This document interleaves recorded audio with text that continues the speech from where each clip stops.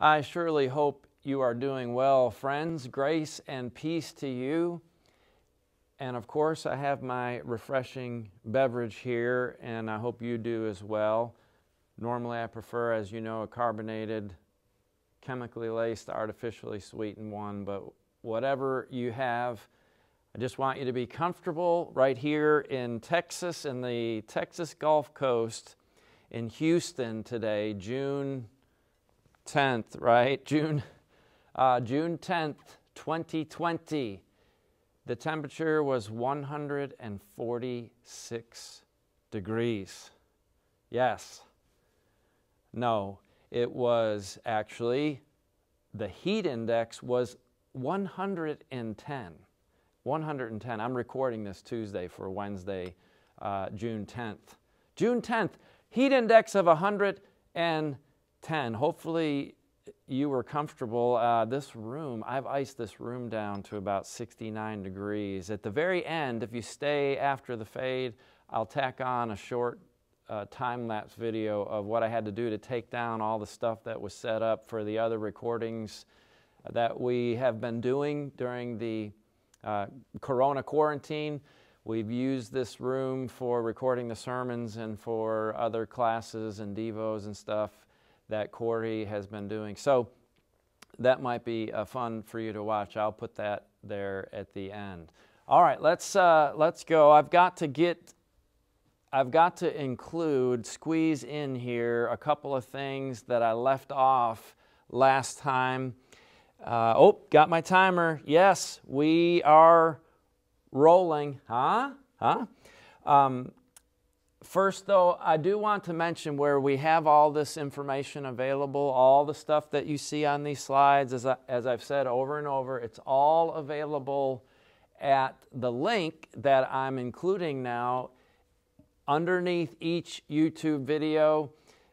You'll see in the description box, you'll see a link there. Now, you might have to click the little button on the right, the little down arrow, to open up that box a little bit further for those of you who are maybe not as technically adept as others. I just wanted to say that delicately. Miss Olivia. But you see that link there, and when you go there, all these files are there. However, the latest ones, and by the time you see this, it should have number 24 up, because we'll need 24 on with the additional material we're going to get to. But it only goes back to 11 because I took down the files to adjust a few things on them, make them look a little bit different, and especially the thumbnails. And I haven't uploaded all of them again, so I need to do that. If by the time you're watching this, I have them all up there, well then good, you can see them all. But right now, for the time being, they start at 11, and I will try to get the rest of those uploaded soon, Lord willing. So last time I felt like there was something I left out, and sure enough, I went and listened to the class after I uploaded it to YouTube. I listened to it then later that day, and I knew there was something missing, and I found it. I recorded the class twice. I finished recording, and I wasn't happy with how it came out, and so I did it again, and I included this in the first recording, but in the second recording, the class that I kept and that was uploaded and that you saw, I left it out. So here it is. Let me just put this information up there for you. But when we were talking about salvation, themes and theology in Luke's gospel under the heading of salvation, Luke stresses salvation. It has now arrived. The age of salvation is here, and salvation is available for all people everywhere. That's an emphasis we see over and over in Luke Acts. But let me add these things to that point, that these things that I left out. The sending out of the 70, there's the limited commission in Matthew 10. You find that in Matthew and Mark, where Jesus sends out the 12, but only in Luke is there a second commission of the 70, and likely it's 70. That's a highly symbolic number, of course, with 7 and a multiple multiplied by 10. 70 is likely the number selected because in Genesis 10, where you have the table of nations, there are 70 names. And so that suggests all the peoples of the whole world. And some Bibles may say 72. I think the ESV, in fact, says 72. Jesus sent out 72 because some Greek manuscripts have 72. And that's probably because the Septuagint has 72 names listed in Genesis 10. So there's a little bit of a difference there depending on your translation. But that reinforces the point that we're making. There's a second invitation in the parable of the banquet in Luke chapter 14. And in the parallel account in Matthew, you have the invitation goes out and others are brought in. But only in Luke do you find here, and I've got the text up there for us, and notice it's only in Luke then that they come and say, well, notice verse 22, Sir, what you commanded has been done, and there is still room. There's still room. So the master said, well, go out in the highways and hedges and compel people to come in, that my house may be filled. So there's a second invitation that's only in Luke's gospel. This idea, compel people to come in. The Latin is compelle entrare, compel to come in. And that has been abused in church history, incorrectly taken to mean that you can coerce people to become Christians, or that you can use force, you can use violence, and that obviously is contrary to New Testament teaching. I would hope that we would know that. The idea of compelling people to come in, it's just powerful language being used there to be persuasive and urgent to fill up the Lord's kingdom with all who will come in. It's a great second invitation that is only there in Luke's parable of the banquet. It's not like jihad, where in jihad the world is to be converted to Islam, and if necessary by force. No, there's no parallel to that at all in Christian teaching, despite the use of that compelle entrare. All right, now Luke's genealogy, remember, unlike Matthew's. Matthew starts his gospel with the genealogy, and he starts with Abraham and goes to Jesus. Luke's is at the end, not at the very beginning of his gospel, but at the end of the birth narrative. He puts it on there after the rest of the birth narrative, and he, rather than ending with Jesus, like Matthew does, he starts with Jesus and goes all the way back, not to Abraham, but all the way back to Adam. And again, that is suggestive of God's concern, not just for Israel, for the people of Abraham, but all the people of all the world. So when you look at all this information, and I know it's a little bit disconnected now because this was supposed to be along with all the other material that I already presented on this, but I wanted this thought to strike us, that by fulfilling what God has promised to Abraham, to Israel, Jesus becomes the Savior of everyone, not just Israel. And that thought is, to some degree, in the other Gospels. What I'm trying to say here is that no one brings this out like Luke does. So something I hope we showed sufficiently for you to see. All right, then under concern for the outsiders, I left this off at the bottom of this slide. Again, I knew as I was going through the class there was something. I tried to think of it. There's a place where I pause and I try to think of what it was. Well, I found it. I want to include here, when we're thinking about the references to the poor And that captures the concern, reference to the poor, for those who are oppressed, excluded, marginalized, disadvantaged. In the programmatic passage, that one of the key texts in Luke chapter 4, 17 through 21, Jesus says, I've come, he's quoting from Isaiah 62, to bring good news to the poor, and recovering a sight of the blind, set at liberty those that are bruised, etc. Bringing this year of Jubilee, the age of Jubilee, the age of forgiveness of debts and restoration and joy and liberation and all of that.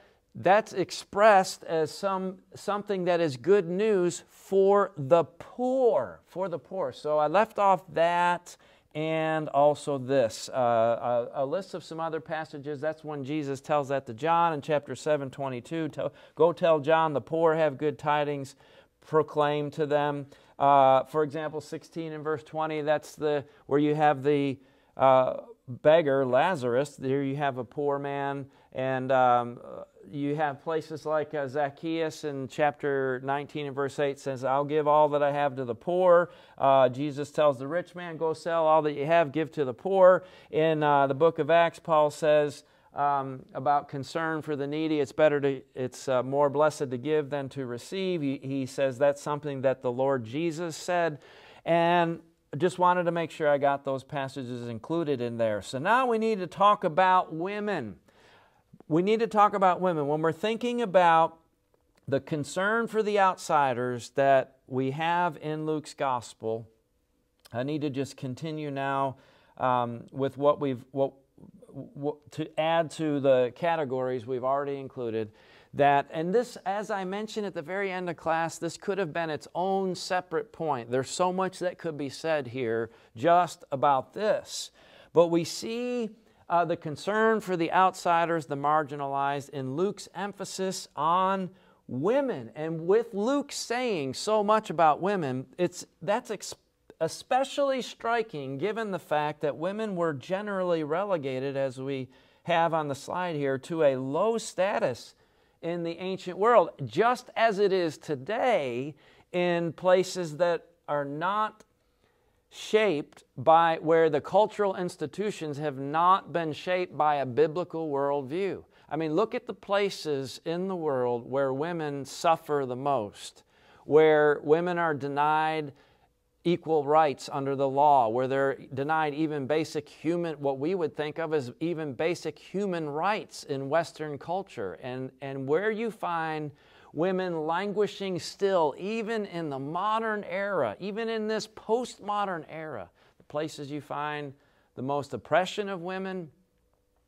is in those cultures where the gospel has not gone and shaped the development of those cultures, like we have seen it in the West, where women enjoy the equal rights under the law and the highest status that you see anywhere in the world, anywhere in history. So that's quite a claim I'm making there. I know we don't have time to go into it, but think about how striking it is for Luke in the ancient world to say so much in the first century about women in his gospel.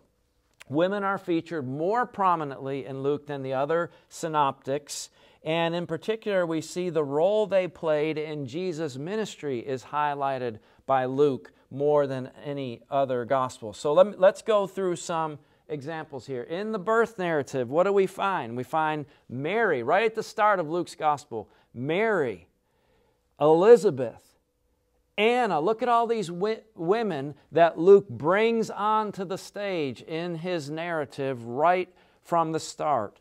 As you continue in his gospel, again, unique to Luke's gospel is where Jesus raises the son of the widow of Nain.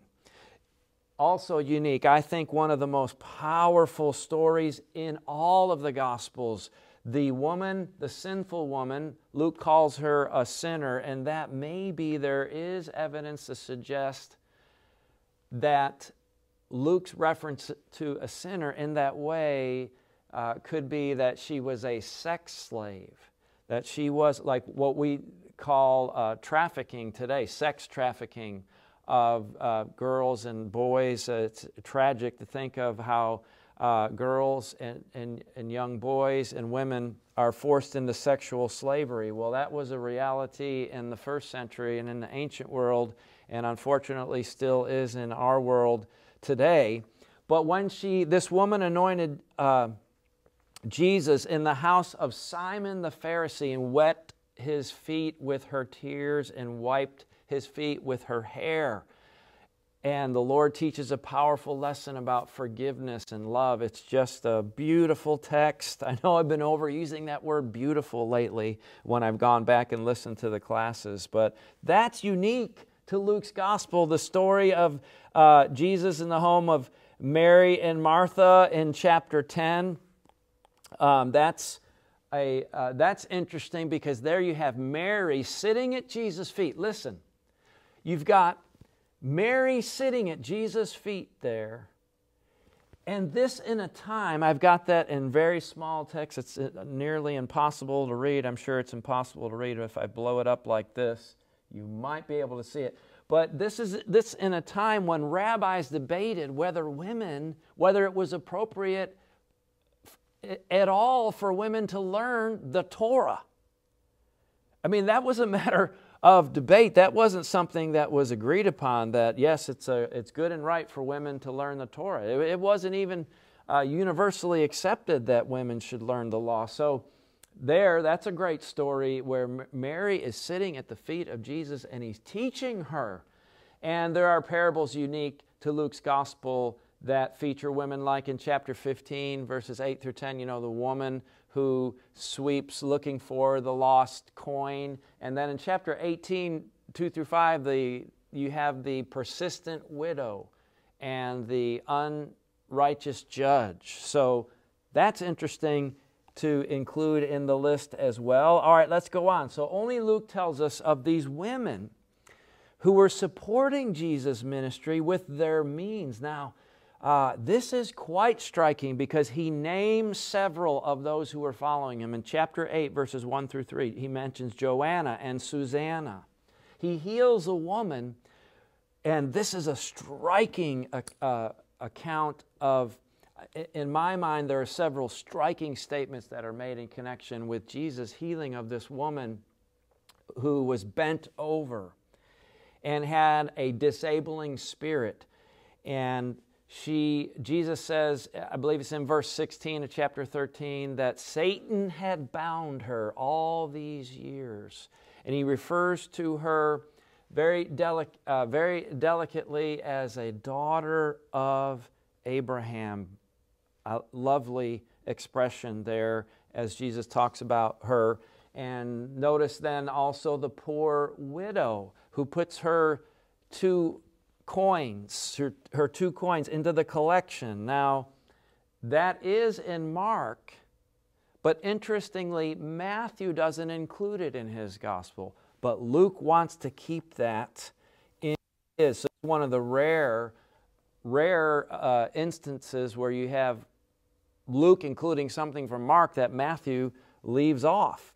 And back when we were looking at the comparing the synoptics, we explained that was very uncommon. So that's one of those. So notice this, that Luke frequently parallels stories involving men with ones that feature women. So you might think of Luke maybe as the first writer in history who uses inclusive references or inclusive language, sort of, because if he's going to have some story about a man or some reference to a man, then he'll also make sure to include some parallel account about a woman. And in that document that I gave you with all that information on Luke, it's on page 10 of that document where we show the special emphasis on women in the Gospel of Luke, where he has these parallel stories. About women, and there's a list. The first list that I included there was from Garland in his commentary on Luke in the Zondervan exegetical commentary on the New Testament series. But I prefer the material that follows that, actually, and that material is from Powell in the Fortress Publications work, his work, Introduction to the Gospels. Powell, I referred to him as one of my sources when I gave you the sources for Matthew, and he has great stuff on Luke as well. But I like, if you look at that document, then you'll see his parallels, I think, are a little bit better and they're clearer. And because they are not as easy to see if you're watching on the video, since I don't have people here in class, I realized in class, it's a lot easier to see the smaller text than when you're watching on a small device, on a phone or tablet. So I wrote these a little bit larger, and look at some of these examples. Male-female parallels in Luke. Well, you have the Annunciation to Zechariah, but that's paralleled with, there's also one to a woman, to Mary. The Song of Zechariah, but you also have the Song of Mary. There's a prophecy of Simeon in chapter 2, but then there's also the prophecy of Anna. So in other words, it's you seeing women, if I can say it this way, getting equal time. Prophecy of Simeon, prophecy of Anna. I'm trying to get my writing tool here. The man from Syria, the woman from Sidon. Sorry, I'm stuck. My document's stuck. There we go. The demon is rebuked in the man, but then there's an account of a fever that's rebuked in the woman. There's a desperate man forgiven, but then that account in chapter 7 we showed there's a desperate woman forgiven. List of male disciples, right? But only Luke has that list of female disciples that includes Joanna and Susanna that we mentioned a moment ago. And the manservant saved from death. But then we have something unique to Luke. The widow's son is saved from death. The men of Nineveh with the queen of the south. The man with the mustard seed. But then there's also the woman with the yeast. Man is healed on the Sabbath. But there's a woman healed on the Sabbath. Again, an L passage. Man loses a sheep. Woman loses a coin. 2 men asleep. 2 women at the mill. But that's similar language to what you find in Matthew.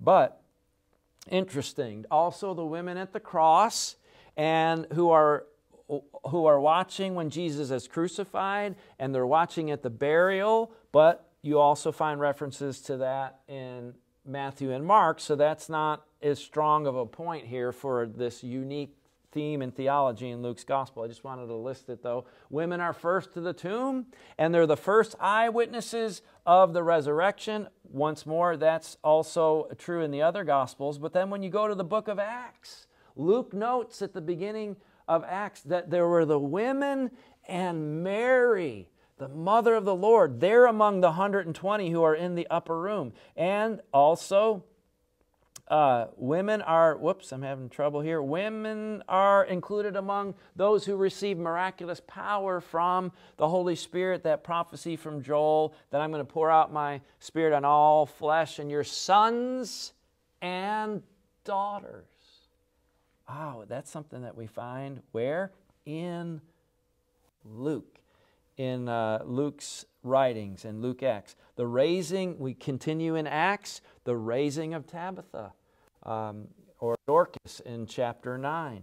And then when you continue, you look at Paul's missionary journeys, Luke mentions the women at a prayer meeting in Philippi and talks about Lydia. She is a businesswoman, and he tells us about Lydia's conversion. When he talks about Paul on the Areopagus in Acts 17:34, there's a woman. They mocked and they cut him off, and they weren't interested in hearing what he had to say. But there was, Luke mentions, Damaris as one who believed there. So I hope that she became a faithful disciple. Damaris, he mentions a woman there. Now, watch this. Priscilla is mentioned with her husband. Priscilla and Aquila in Corinth in chapter 18, 1 and 2. And When they take Apollos aside, the text says to teach him the way of the Lord more accurately, she is listed first. Her name is listed. It's Priscilla and I've said it, Aquila.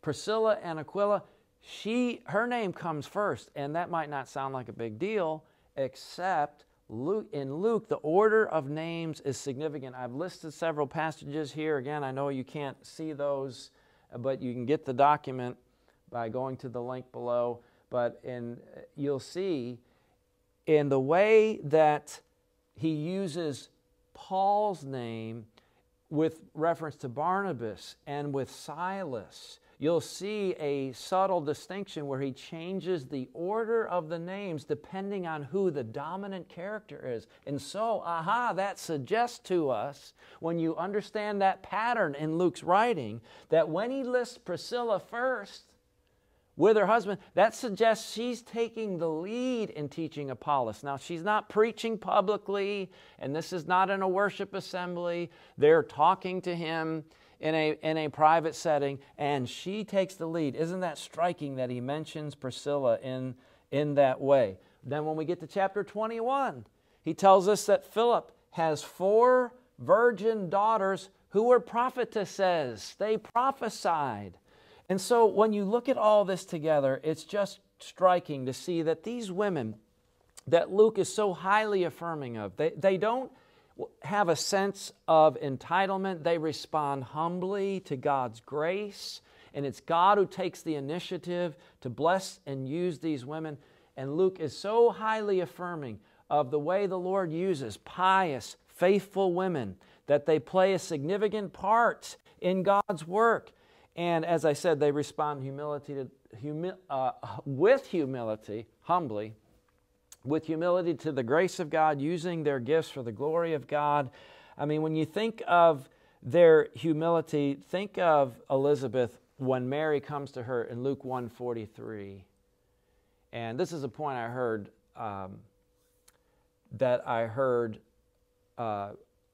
Bach make, who is probably the leading Lucan scholar, one of the great scholars on Luke. And he says, he points out how when Mary comes to Elizabeth, Luke 1:43, and she says, who am I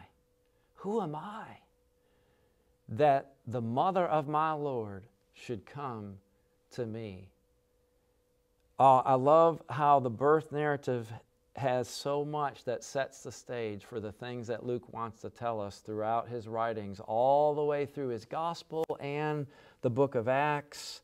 And that's something that is a great point for us to emphasize today, because before I get to that final point here, you know, many times people think that Christians who take the Bible seriously, that we have an ethic, we have a view of women that is degrading and that is sexist, that there's this misogynistic view that the Bible is very patriarchal and that women are, because women have to be in subjection to their husbands, and that women aren't allowed to be elders who oversee the church or publicly proclaim the Word of God. We have these limitations on the role of women. We have women being used in different roles. But as I said earlier, it's wherever the gospel has gone that we see women, the elevation of the treatment of women. And if we really look carefully at the ancient context, and especially now in the first century,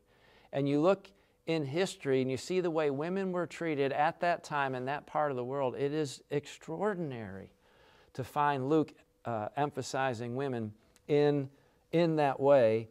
And so this is a good way to respond to people who think that the Bible and even the New Testament portrays women in a negative light, or that women are somehow excluded or inferior.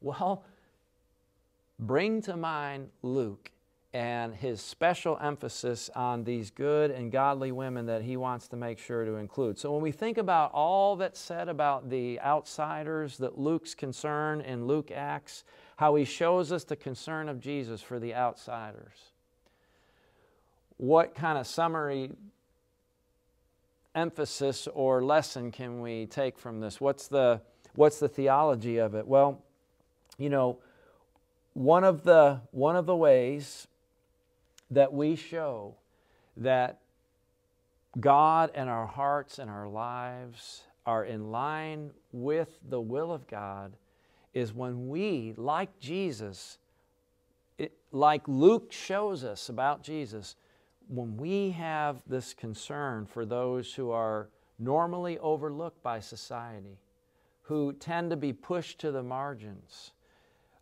if we are aware of those people and are sensitive of them and we're engaged and ministering compassionately and striving to include them and to include all, that shows that our hearts are in line with the will of God. And of course that shows as well that every single person matters to Christ. That's a powerful point about Luke's emphasis on Jesus' concern for the marginalized and the oppressed and the disadvantaged.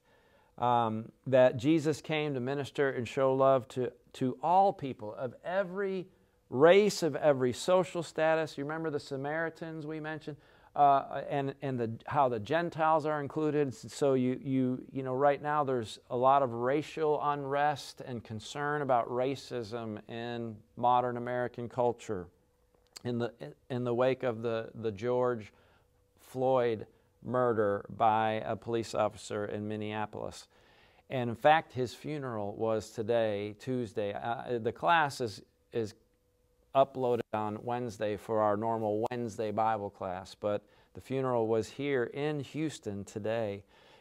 And the answer to this racial unrest is ultimately the gospel of Jesus Christ. The concern for people of all race, of every social status, of every gender and every position. There are only two genders, okay? When I say every gender, I just mean of both men and women, all right? Just need to clarify that. And the church is to be the means whereby the Lord continues to show that every person matters to Him. It's in the church as we live out the gospel of Christ and as we proclaim the gospel of Christ and as we minister to those in our community, it's through the church that people should see that every single person matters to God. All right, there's a lot more that we could say about that, but let's move on to number 8 in our list of themes and theology from Luke's gospel, the theme of reversal. And to do this, I have to change files. So I have to exit here. I'm going to close without saving changes and open the next file. This will be, I'll need to upload the next set of boards here for everyone in the class.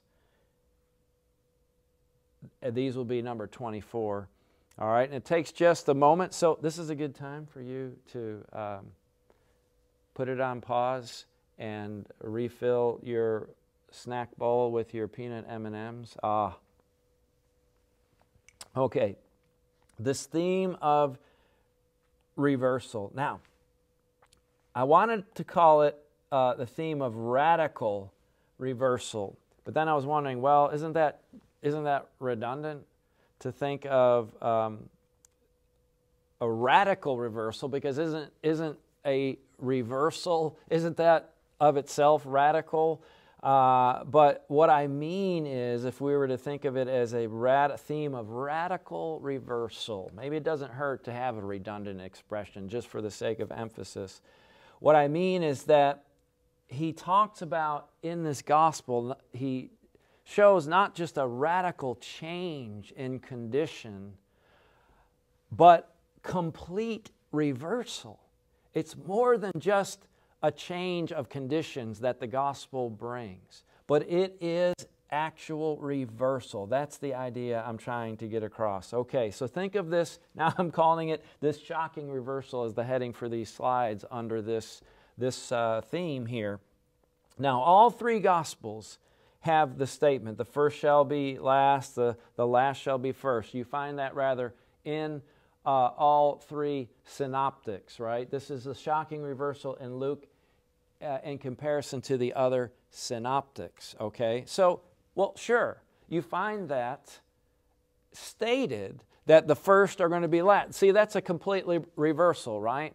That the first will be last and the last will be first. But what else do we find that is unique to Luke? All right, well, let's look at some things that you will find in Luke and only in Luke. And I want to make sure I'm leaving this out.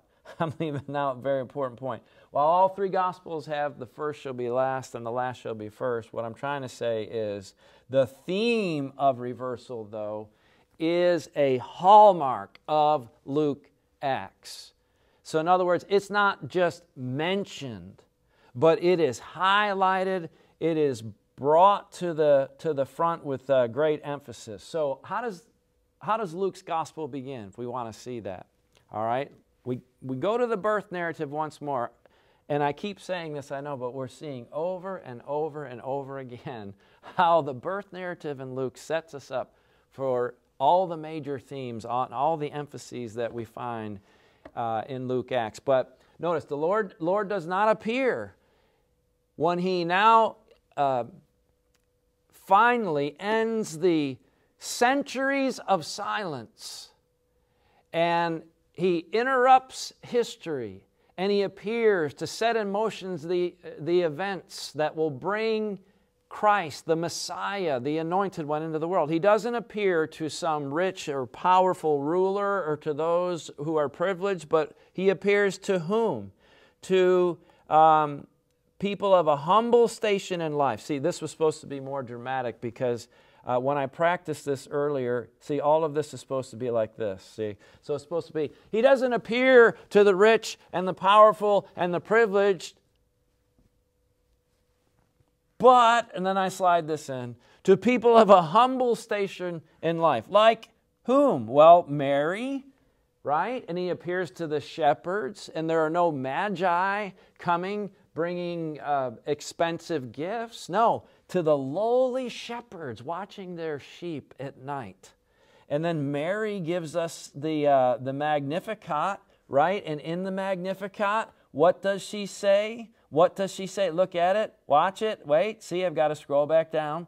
And Luke 1, she says, my soul magnifies the Lord, verse 46. Now, my spirit rejoices in God, my Savior. He's looked on the humble estate.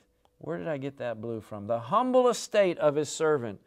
For behold, she says, from now on all generations will call me blessed. For He who is mighty has done great things for me. Holy is His name. His mercy is for those who fear Him from generation to generation. Here, He has shown strength with His arm. He's scattered the proud in the thoughts of their hearts. He's brought down the mighty. This is this idea of reversal. Brought down the mighty from their thrones, but He's exalted those of humble estate. He's bringing down the mighty, and He's bringing up. See, that's what's happening with the age of salvation bursting onto the scene now. Christ ushering in the kingdom of God in the age of salvation. You're seeing an equalizing and even a reversal where those who were of humble estate and who were thought to be nothing are being elevated. And the mighty, in a sense, then are being brought down. And notice, He's filled the hungry with good things, but the rich He sent away empty. So normally we'd think of the hungry as being empty, but it's the hungry who have the good things and the rich who are empty. So that theme of reversal is strong in the Magnificat. All right, now we find it in some other texts, and some of these I'll refer to on slides, but I'll just mention chapter 16, verses 14 and 15. I'll just mention some of the others. Here in the context, this is with the parable of the unjust steward, and then Jesus talks about money and says, you can't love God and money. And they scoffed at that. The Pharisees scoffed at that. And so in Luke chapter 16, then in verse 14, the Pharisees, Luke says, who are lovers of money, Well, they ridiculed, that when they heard him say these things, they ridiculed to him these things. And he said to them, you are those who justify yourselves before men, but God knows your hearts. For what is exalted among men is an abomination in the sight of God. Look at that. What is exalted among men is an abomination in the sight of God. So the things that men think of as exalted, it's exactly the opposite in the sight of God. So that touches on this theme. It hints at it, this theme of reversal. Well, where are we seeing reversal? Well, look how it's demonstrated in the parable of the wedding feast. This is where Jesus talks about inviting the poor and the crippled and the blind and the lame, and rather than those who are of high estate and who could return the favor and etc. And I don't think I included that. But yes, when you're invited, he says, wait, forgive me. And then in chapter 14 and verses 12 through 14, yes, that was what I wanted to do. Forgive me. I don't want to go back and re-record the class because I botched this here. All right, so forgive me. All right, chapter 14, 7 through 11, I was actually describing the parable of the great banquet here. Let's look at the text in chapter 14, 7 through 11. Sorry, I made that so confusifying, and if you were confusified, please forgive me. All right, chapter 14, 7 through 11 is the parable of the wedding feast. Now watch this. I'm really stumbling all over myself tonight. Forgive me. It is 1:36 a.m., so I should be in bed, right? But notice he says, when you're invited, he says, don't sit at the most prominent or exalted seat and then somebody more important comes along and you get humiliated and get lowered. You get taken out and sat in the back in the less important seat. So he says in verse 10, instead, when you're invited, go sit in the lowest place so that when your host comes, he may say to you, friend, move up higher. Then you'll be honored in the presence of all who sit at the table instead of humiliated. But here's the point, and this statement's only in Luke, and that's why I wanted to include it. Here is the point. He says, for everyone who exalts himself will be humbled, and everyone who humbles himself will be exalted. Again, that idea of exactly the opposite happening, the reverse happening. And in the parable of the great banquet, that's where Jesus says invite, and I even have it right here, the poor, the blind, the crippled, the lame, and as well in the great banquet that follows that. You'll see that idea. But you see this as well with the Pharisee and the tax collector. Remember, they both go down the temple to pray, and everyone would think of the Pharisee as being the one who would be justified because he's so holy and so righteous. At least that's how people would have thought. And the tax collector, the lowly, despised tax collector, he would have been regarded with contempt. But because he humbled himself before God, remember we said the outsiders in Luke's gospel are really those, whomever they may be, who will humble themselves before God. And in verse 14, we're told he's the one who went to his house justified rather than the other. And so there again, the idea of what is unexpected, the exact opposite. Now go to the account of the Beatitudes in Luke's Gospel in chapter 6, in verses 20 through 26. This is a part of the Sermon on the Plain that's in chapter 6, verses 20 through 49, and many equate this with the Sermon on the Mountain from Matthew chapters 5 through 7.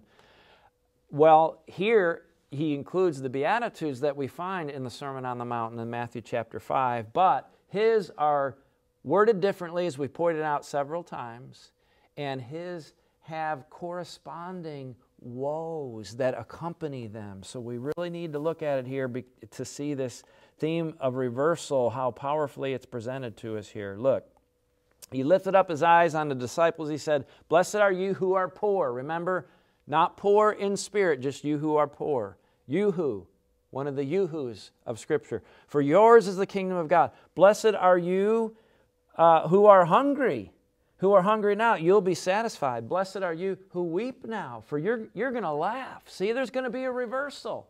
You're hungry. Now, Jesus does say in Matthew's account of the Beatitudes, those who are hungry will be filled. But here he's saying, look, you're going to be satisfied, and if you weep now, you're going to laugh later. If you're persecuted now, you can leap for joy and all of that we have pointed out before. But then when you get to the corresponding woes, he says, but woe to you, down in verse 24, woe to you who are rich, for you've received your consolation. In other words, that's all you have is your money, and don't expect anything more as far as spiritually speaking. But then, woe to you who are full now, for you're going to be hungry. See, those who are hungry are going to be filled, and those of you who are full now, you're going to be hungry. So, woe to you who are full now, you will be hungry. Woe to you who laugh now, you're going to mourn and weep.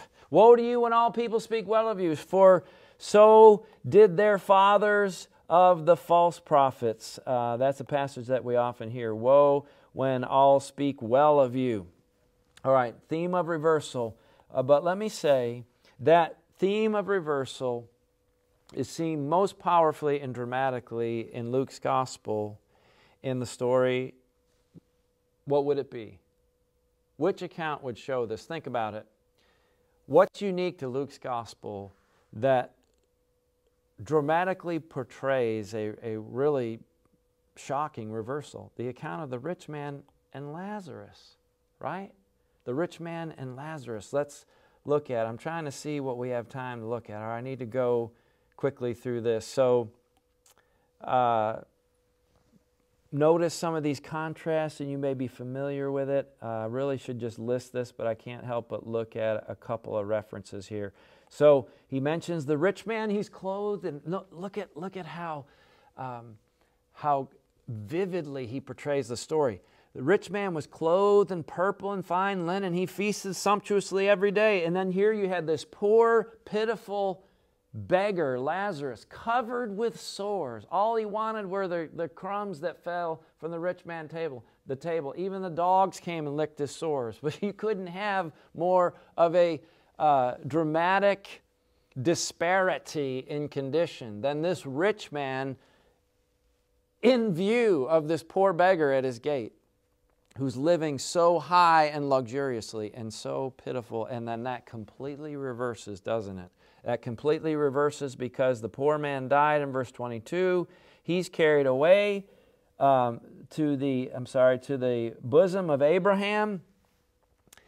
And verse 23, to Abraham's side, the ESV says, the rich man also died and was buried in verse 23. In Hades, being in torment, he lifted up his eyes. He's in torment, and when he cries out for relief, notice how Abraham emphasizes the change. He said, child, remember that in your lifetime you received good things, and Lazarus in lifetime bad things. But now, there's been a reversal, right? Now he's comforted here, and you're the one suffering. He's the one enjoying great comfort.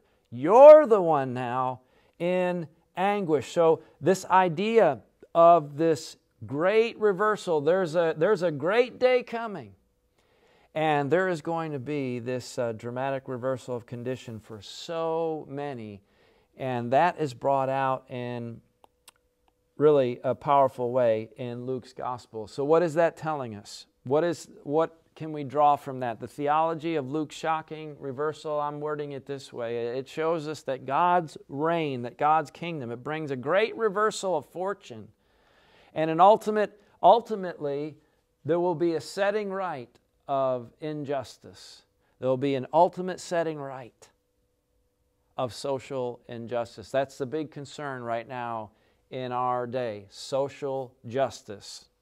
Of course, different people define it different ways, and it makes a big difference what we're talking about. A lot of times people want to equate a certain social justice agenda with the Bible when they have in mind something that's quite foreign to the biblical concept of justice. But notice, though, that one day God is going to bring justice.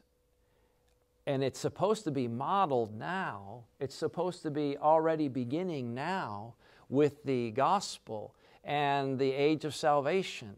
And it should be reflected in the character of Jesus' disciples and demonstrated by the church. But it's ultimately going to be realized. We should strive for it in the culture, in every way that we can bring it about, in every right and righteous means by which we can bring it about.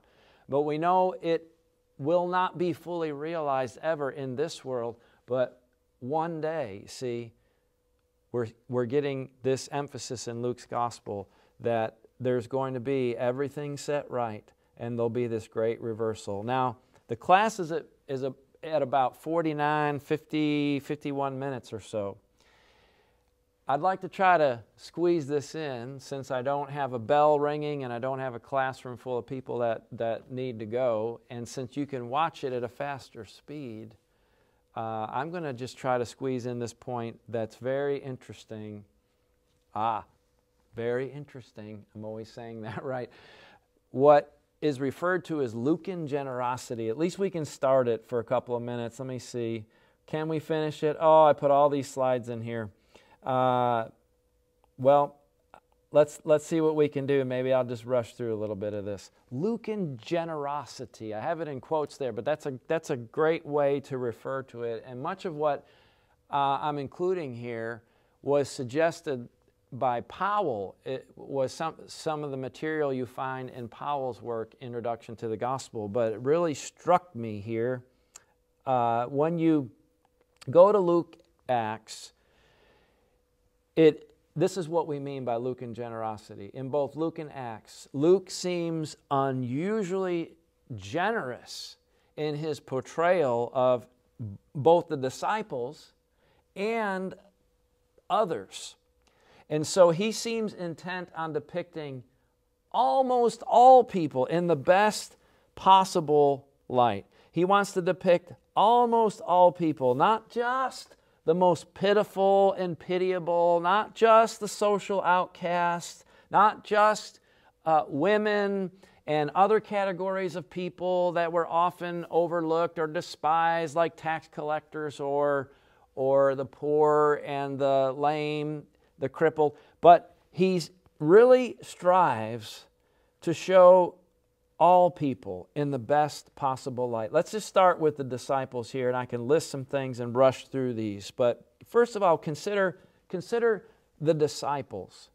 Now, we've often pointed out that Mark is the one who portrays the disciples in the most negative light.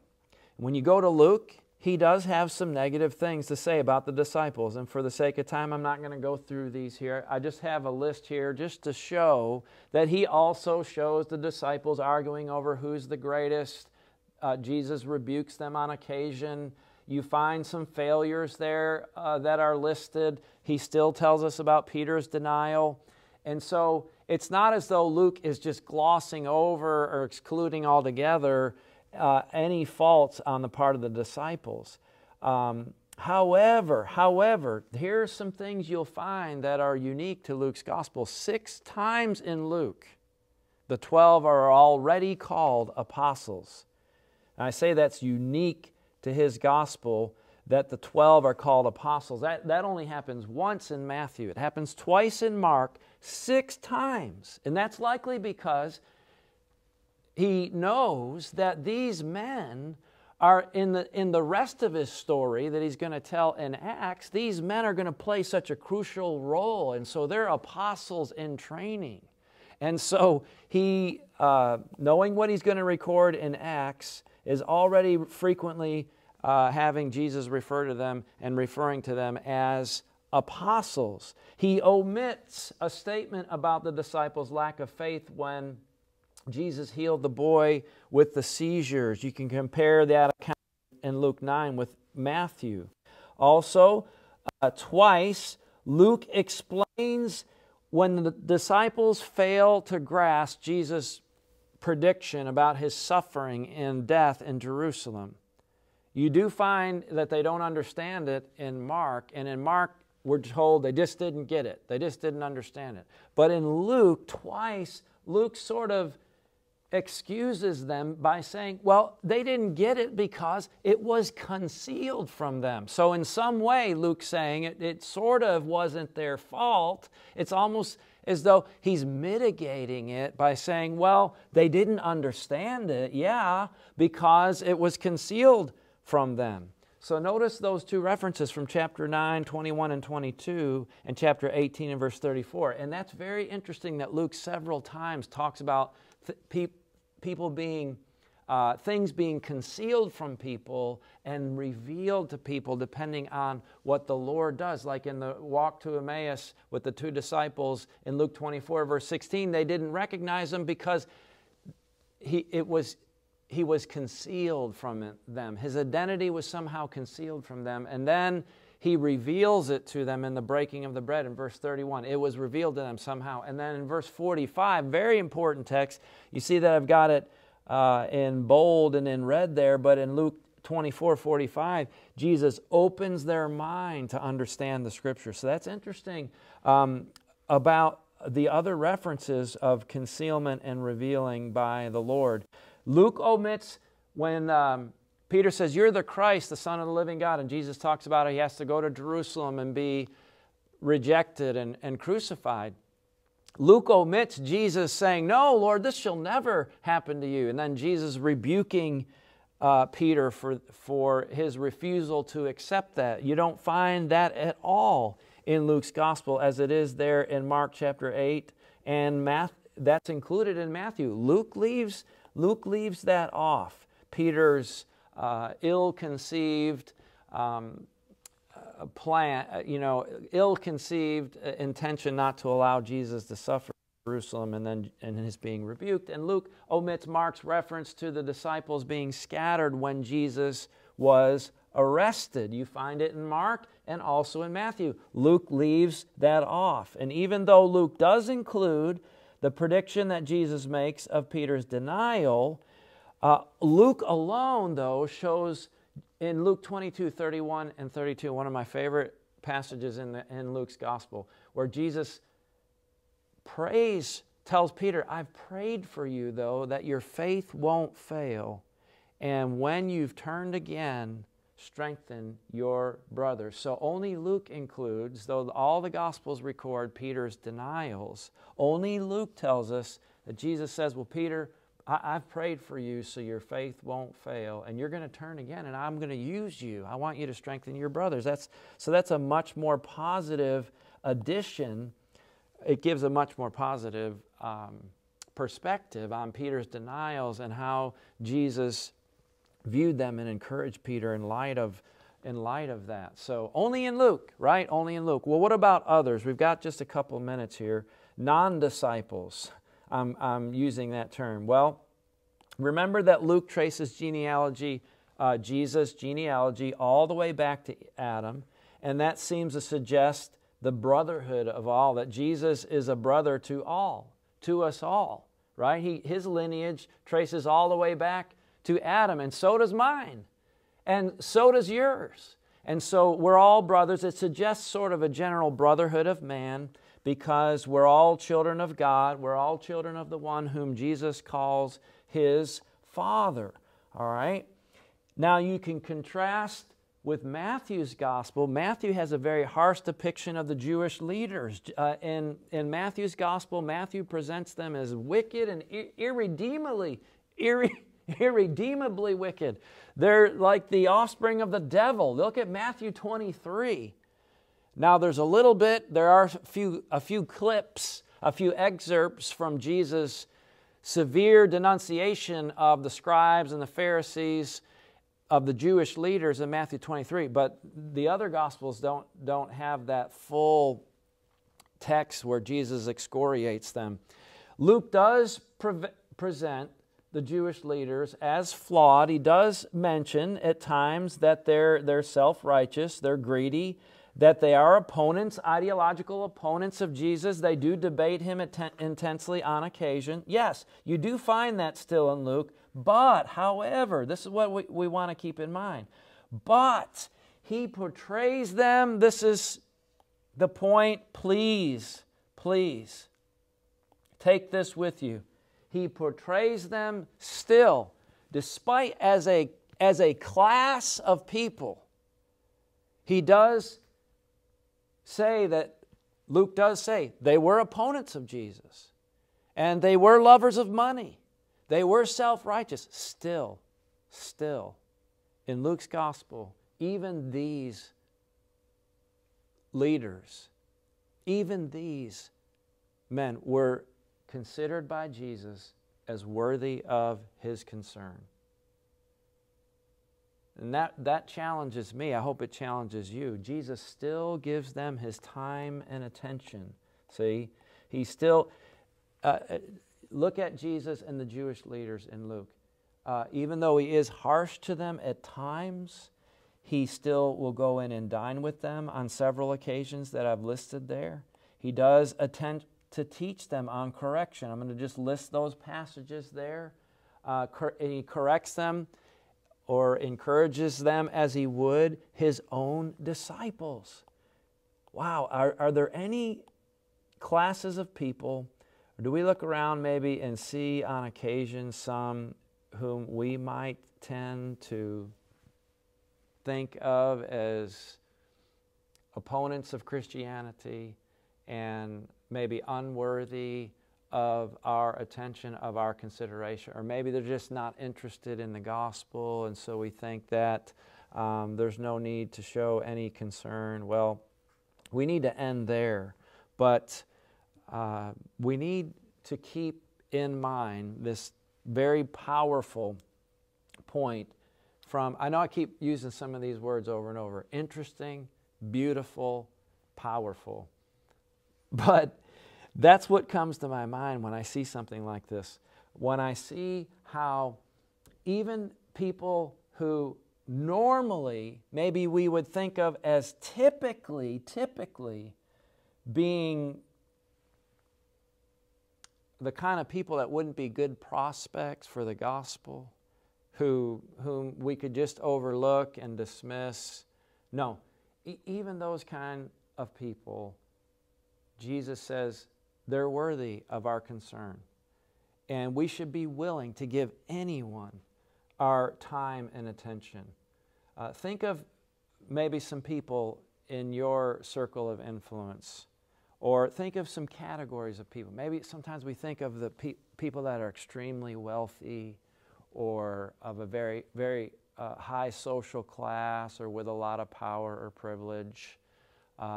Maybe we might think of people who are in certain positions that traditionally don't show an interest in the gospel. You know, some of the academic elite in our culture are some of the ones who are most hostile to what you and I hold dear, what Christians stand for and what we believe. Or right now there's a lot of concern about the abuse of police power, and there's a concern over police brutality, and maybe there are times when we think people in authority like the police would be hostile toward us, you know, or maybe unrighteous in some way. Well, it's unfortunate that there's a lot of judgment going on in our culture right now of people on the other side of issues and concerns that we have. But whatever kinds of debates are taking place in the social context, and whatever categories or classes of people, wherever people are falling down on this side or that side of the discussion, still, no matter who they are, no matter what their position is, no matter what we think they might think, when we look at Luke's gospel, when we look at the way Jesus is portrayed there and what Luke tells us about Jesus, we need to understand that, like the Lord, everyone should be worthy of our concern, of our time, and of our attention.